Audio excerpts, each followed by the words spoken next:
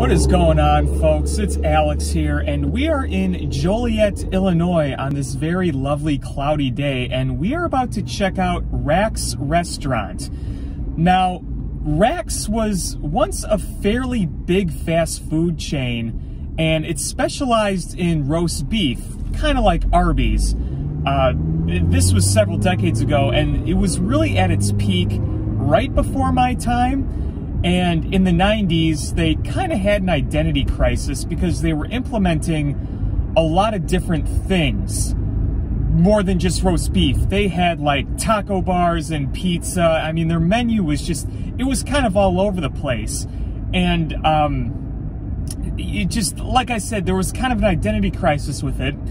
And then they launched, I believe it was in the early 90s, they launched this campaign called Mr. Delicious.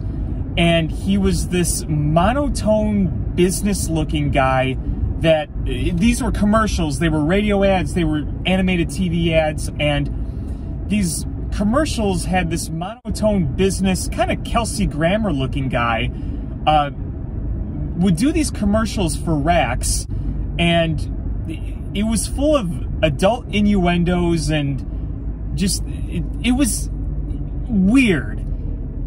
I think it might have worked better today, but back then it was just kind of strange. And you can go on YouTube and look up these commercials and look up the documentary, actually, of how Mr. Delicious was conceived. It's all but obsolete now, but one of the few locations left in the United States is here in Joliet, Illinois. So we're going to check this place out and see what it's like. So here we are right outside Rax, and you can look at the sign. It advertises both chili and the Endless Salad Bar. And they were known for having buffet-style bars in the restaurant in their peak kind of as time went on. And there's probably a lot more people that could give more insight onto this restaurant than I can. I just kind of know the basics of the history. But yeah, I mean, according to Wikipedia, you know, the old reliable Wikipedia, its peak was in the 1980s, and then things kind of went down in the 90s, kind of what I mentioned with the whole Mr. Delicious campaign and whatnot. But yeah, let's go check this out.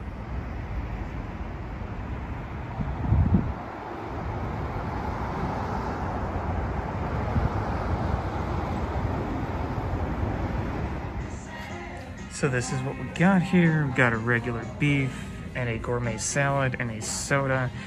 Thought about curly fries, but thought I'd go a little healthier today. This is a look at the regular Rax roast beef, and they have horseradish sauce, a lot like horsey sauce from Arby's to go along with it. So, you know, again, you can see some of the similarities with Arby's. And just kind of as a note, I got this gourmet salad prepared because they're not doing any of the buffet stuff right now, probably because of COVID, so, you know, that's understandable. Actually pretty good. Beef is nice and thinly sliced. Okay, it tastes a lot like Arby's, and I, for one, like Arby's. So, nice poppy seed bun. Gotta admit, not bad, not bad. It's definitely very old school in here, as you can see, but I kind of like it that way. It's kind of like a time warp. It's very late 80s, early 90s looking. Like, the outside of the restaurant kind of looks like an old Wendy's. I mean, you see all the fast food restaurants now getting renovated into, my personal opinion, tasteless, classless, modern, bland buildings, but this has an old charm to it, and I kind of like it. All right, so I gotta say, I actually enjoyed my experience there. I know it doesn't seem like much. It seems like a typical old school fast food restaurant, but it was kind of cool just checking it out and looking at a restaurant that was once a pretty big chain before I was really even around, and to go to one of the 5 remaining Rax in this country. I'm glad I tried it. I really enjoyed my roast beef sandwich. So if you look up one of the 5 locations that are still remaining of Rax and you have a chance to try it, I would try to give it a try. I mean, it's, like I said, it's kind of like a time warp. You go back and you see what fast food restaurants were pretty much like in the late 80s, early 90s. Like I said before, a lot of these restaurants are getting renovated, whether it's McDonald's, Burger King, Wendy's, whatever. So if you want a little nostalgia, I would say go to your nearest Rax if there is one near you. So thanks everybody for watching. Be sure to subscribe, and we will talk to you later.